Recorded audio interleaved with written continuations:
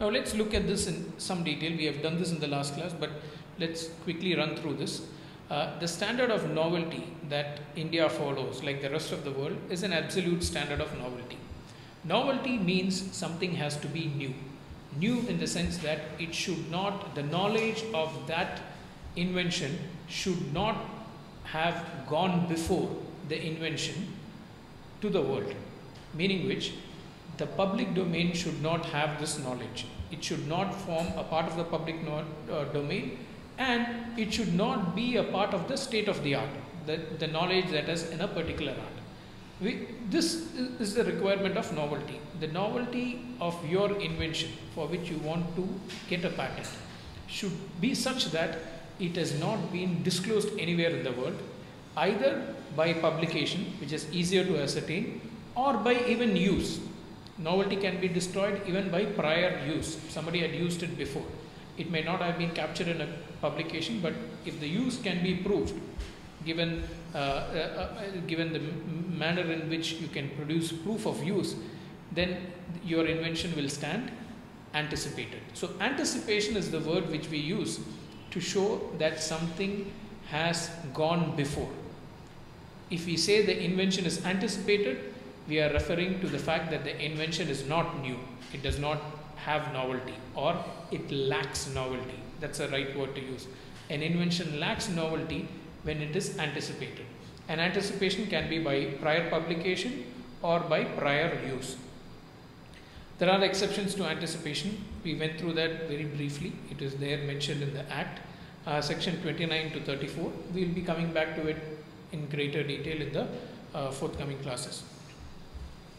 Now, to determine novelty, we need to understand what the invention is about, the technological field in which the invention relates to, the information that went before the invention, because that's a key for you to demonstrate. For you to demonstrate something is novel, you will have to first show that what has gone before your invention is what we call the prior art, and you'll have to show that your invention is different from what has gone before. So that comparison is an inevitable part of proving novelty.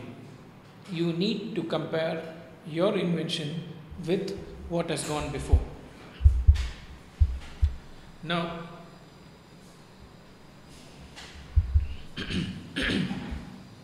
so this comparison with a comparison of the invention with what has gone before is what we call the test of novelty. The test of novelty is done predominantly by a prior art search. You might have heard this term before. If you have to launch a product, you would, or if you want to file a patent, you would do a prior art search. You would search the patent databases and also non-patent databases, and to find out whether your invention satisfies the first category, whether it is novel. Now, novelty test is largely done by a prior art search. Prior art search is not just confined to the databases on patent law. It also involves, when it is done professionally, it also involves the non-patent databases. So you could engage a professional, or you could do this in-house if you have the tools with you. And once you generate a prior art, you will be able to see where your invention stands. To generate a prior art search, what you would normally do is you would describe your invention in detail. It could be if you have drafted the claim, everything, that will be a very detailed description. But normally, to do a prior art search, you don't need the claims. If your invention is described in detail, the descriptive part, with that you can get a prior art search done. Now, the professional, whoever does the prior art search, he would look at your invention, the way in which you have disclosed it, and he would take the main terms and create some search terms out of it. Then he will go to the patent database or the non-patent database. There are some companies like LexisNexis and Derwent, which give you both patent and non-patent databases for a subscription fee.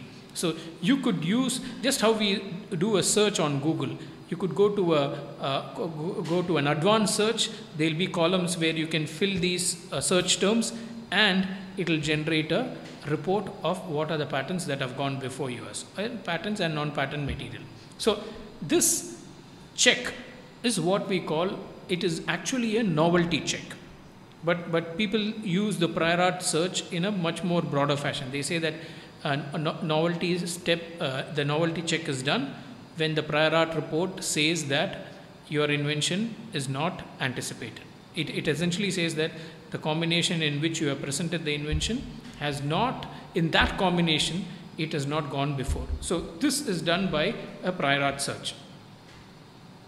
So determining novelty is done by writing a description of your invention and looking at the search terms that are there and using those terms to search the patent and non-patent databases and to come up with a prior art report. So if the prior art report says that your invention is novel, take it that your invention is novel, so you could proceed with the application.